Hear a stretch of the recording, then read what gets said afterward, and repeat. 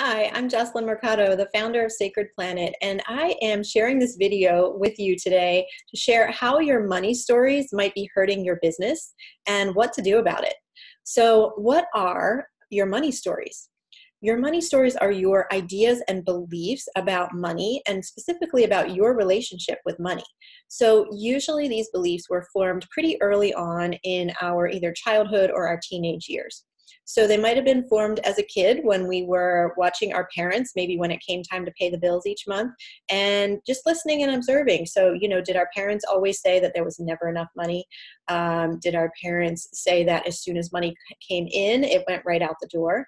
We would pick up on these beliefs as a child and we would take them to be true because they were coming from, adult authority figures in our lives. Your money stories also could have been formed or enhanced by your experiences when you first got into the workforce. So when you were in your teens or in your 20s and you got your first job or first couple of job experiences, what were the ideas around money that you experienced at that time and that were maybe handed to you by your coworkers or by your supervisors in those jobs? And then also we form our money stories based on what's going on in society around us. So very likely you are seeing what's happening in the world as far as the environmental devastation, and you're seeing how these big oil companies or the logging companies are wanting to make more and more money, even at the cost of harming the earth, of cutting down the rainforest or whatever it might be. So we get these certain ideas about money and about how money is used in our world, and we form our money stories. So based on your experiences about money from childhood all the way up until now, you could have some certain ideas about money and what money is all about. So examples of your money story might include, for example, the idea that money is bad, or that money leads to corruption, because maybe that's what you've seen happening in the world, in the political situation, in the economic situation of today. We often, very, very many of us have the idea that money that only greedy or bad or evil people have money, right? Or that if I get a lot of money, that will make me greedy or bad.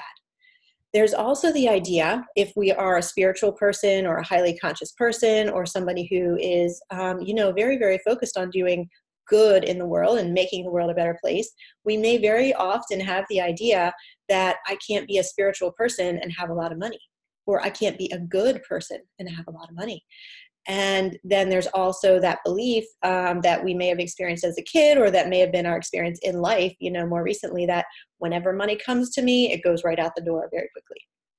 So all of these beliefs can prevent us from expanding and growing our business. So let me tell you how that works. In order to grow and expand your business, you certainly want to become more visible. You certainly want to have more people recognize your work. You want to become known as an expert or a thought leader in your field. And so when we have these beliefs that if I get a lot of money, it will make me a bad person, or if I get a lot of money, it would lead to some form of corruption, or I wouldn't be doing the right thing. Or if we have a belief that whenever the money comes in, it goes right out the door again, that can actually, at a very subconscious level, prevent us from taking on new opportunities to grow our business. And it can especially prevent us from taking situations where we would be able to become more visible. Maybe if we want to do a podcast, or maybe if we want to create an online course and put it out there, or maybe if we want to become a speaker, we might be holding back from those situations because we have this idea, oh my gosh, if I make it really big, or if I actually become successful in this, I'll get more money and that will make me a bad person. Now, these beliefs work on a very sneaky level, a very subconscious level, right? And they can even keep us from seeing opportunities that are right in front of us. So we want to really eradicate these money beliefs, because here's the truth. The truth is that through your business, you want to help people in some way. You want to do some kind of good work in the world, right? You are not the oil companies. You are not the, politicians that are using money in the wrong ways.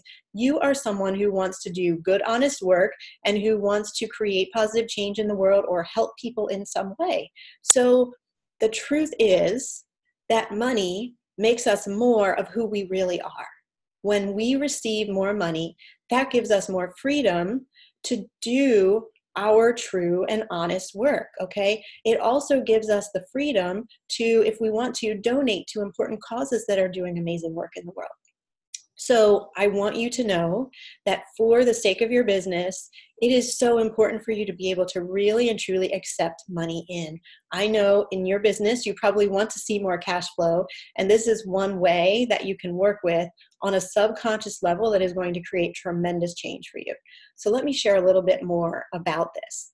So I want to, first of all, just to kind of shift your framework, if you have these ideas running that I can't be spiritual or I can't be a good person and have lots of money, I just want to give you some examples of people who are doing amazing, incredible work in the world and have lots of money flowing to them and are using that money to do really amazing things. So one is an organization called the Pachamama Alliance. Now, the Pachamama Alliance is based in San Francisco, and they are working with the indigenous people of the Amazon rainforest. So they're working with them on a few different levels. One is to preserve the rainforest. Another is to keep the oil companies and the logging companies out of the territories of the peoples that they're working with. And another one is that they are working with them to preserve their traditional indigenous cultures so that they don't get wiped out or eradicated as the kind of the modern world moves in and encroaches on them more and more. So they are doing this beautiful work, which is helping all of us because we know we need to keep our rainforest intact in order for life as we know it to continue, right?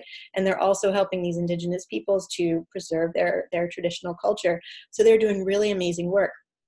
Now, the Pachamama Alliance is run by, or was founded by Lynn Twist and Bill Twist and John Perkins, okay?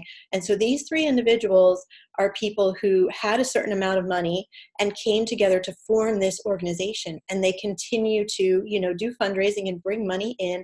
Lots and lots of people donate to them, and they are using that money to go and save the rainforest or to go and save the indigenous cultures, as well as lots of other important and amazing work that they're doing. So this is one example that we can really use as a model that we can strive for. And even if your business is completely different from what the Pachamama Alliance is doing, I want you to take away from this that when you have more money flowing in, you will be able to do more of your good work in the world.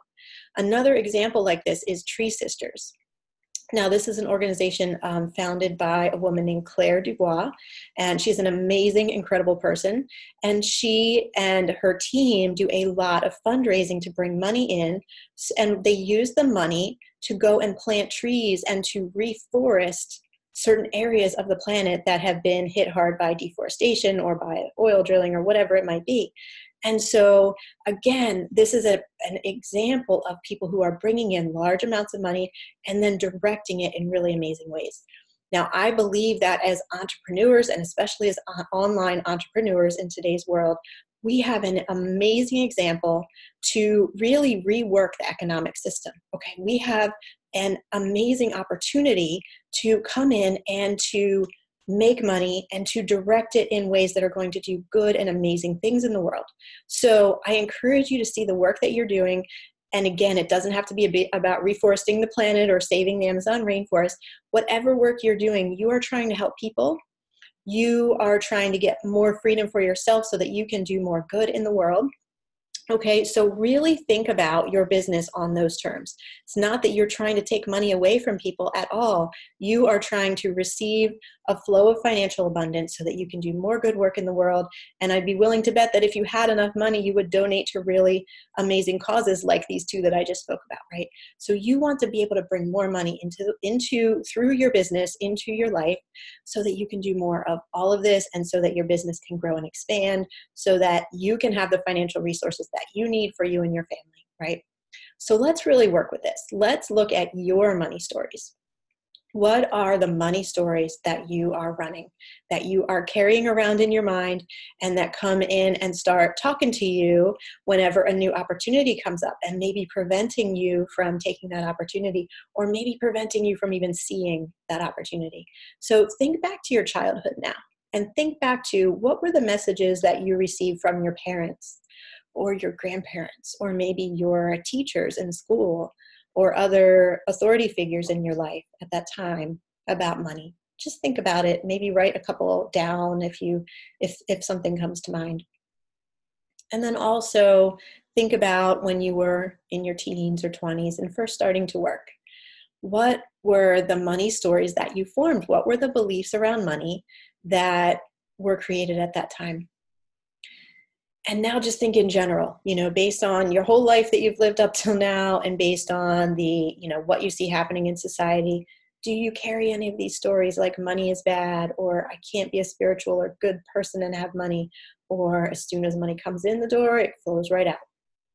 Another one that's really, really common is just the scarcity one of there's never enough money, right? And when we run that again and again, we're always telling ourselves there's never enough money. Well, that's going to be your experience, because what we focus on is what we bring into being. So I'm going to give you 2 key ways to really shift this in your life. And so there are 2 key ways coming up, but before I give you those, there's something really important that you need to know. Whatever your experience with money has been up until now, doesn't matter.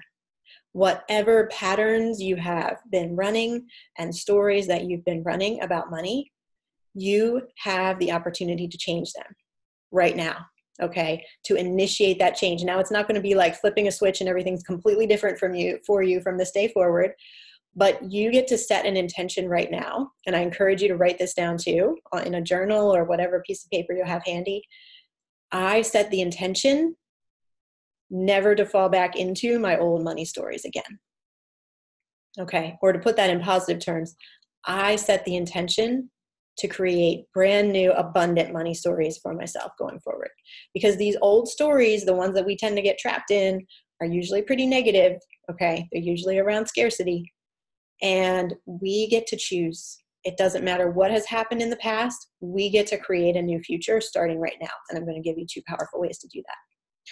So the first one is to bring awareness to what your money stories are. So take what came up for you just now when I asked you what are your money stories, look at what you've written down there.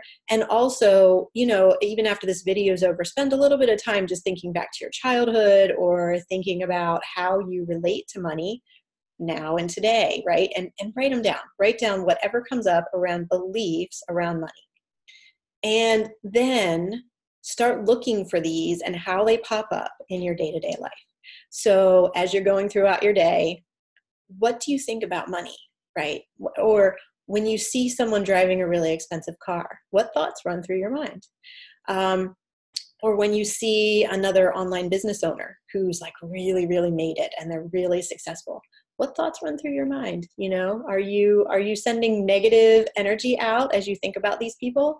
Because you want to really shift that. You want to shift that because when you know that you can change your own money story, wouldn't you love to be in their shoes? I bet that you would. And it wouldn't make you a bad person. It would make you a more free person. It would make you a person who is more able to do your amazing work in whatever ways you want.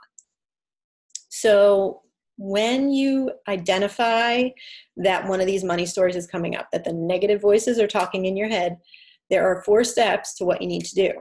And these are really simple, but I encourage you to write them down because they are powerful. So the first one is just to notice it, to be the calm, neutral observer. Okay, don't get all upset at yourself. That's very important too. Don't go into blame and judgment on yourself. Okay, just notice that belief is coming up. Okay, so whatever it is, you're thinking, oh, that's a bad person because they have a nice car, right? We do that. We all do that. I do that, right? I try not to. I bring awareness to it, but we all do that. So bring awareness to that thought.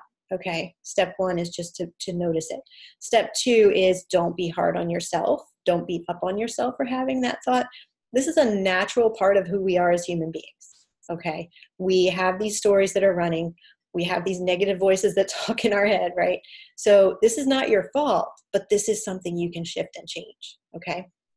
Then the third step here is to know that you can overcome this old belief. This is just an old belief system that you have. You don't have to live in that anymore. So just know that you can change this.